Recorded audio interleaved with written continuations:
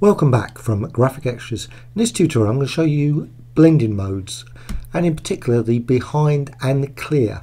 Now I'm going to show them using brushes and gradients. In particular, first I'm going to use a gradient and then brushes.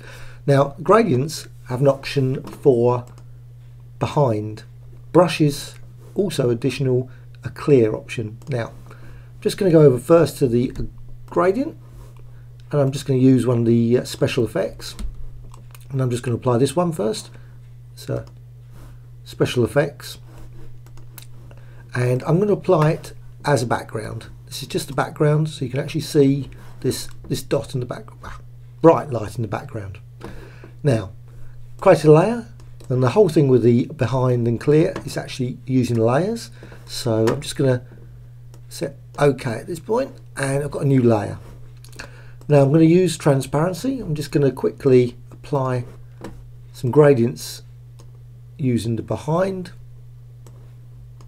And of course, every time I do that, you can actually see straight away that the actual gradients are actually being applied behind. So just going to do that. Again, you can see it's behind that one, just behind, and so on and so on. And I, of course, can use the other options out. I'm just going to create a circle.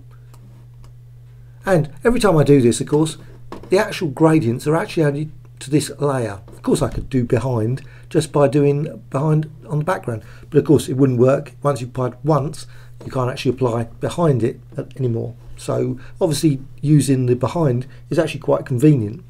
So you just keep adding more and more if you want to actually add something behind. Of course, you could add additional layers. That's another way around it. Just add some more layers below that and then add the gradient to those. Anyway, once you've done that, once you've actually done the behind, and as I say, brushes, there's an additional clear option. Now, I'm not certain why gradients doesn't have it, but anyway, I'm certain there is a reason. But so I'm just going to.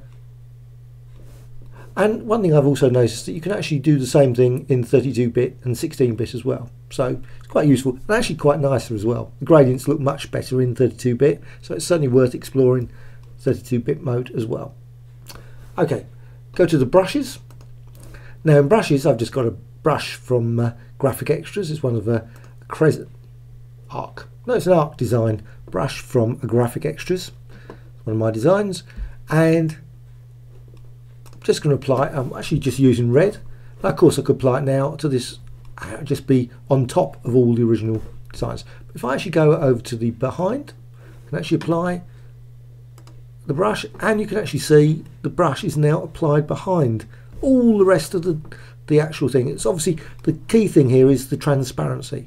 That's the whole thing. All these gradients here have all got transparency, and the behind adds it to anything that's got transparency. So obviously if there's actual pixels being filled, obviously the actual brush is lost behind that. Obviously if there's nothing there, if there's transparency, you actually can see the brush below. Anyway, now go to the clear option, and like I say, that's not available with gradients, but with brushes it is. And now I can actually do clear, and I'm just going to apply a couple of again, and well, what that does, it actually removes the pixels from that layer. So instead of actually, obviously I could just apply, if I was applying to a white background, you would just think, oh well, it's just applying white, it would be just as easy to apply white. But here you can actually see the pixels have been removed using the brush stroke. So again, of course, and then once you've done that, you can go back to behind, and you can again apply the brushes, and you can see again the actual brushes are actually applied only to the areas that were with transparency, and they're applied behind again the rest of the design. So that's a quick tutorial about brushes and gradients and a couple of the more unusual blend modes that are not readily available in most of the other options, though they are with shapes as well. Hope you found this tutorial of interest, and you'll subscribe to the Graphic Extras channel, always adding new videos every couple of days. Thank you much.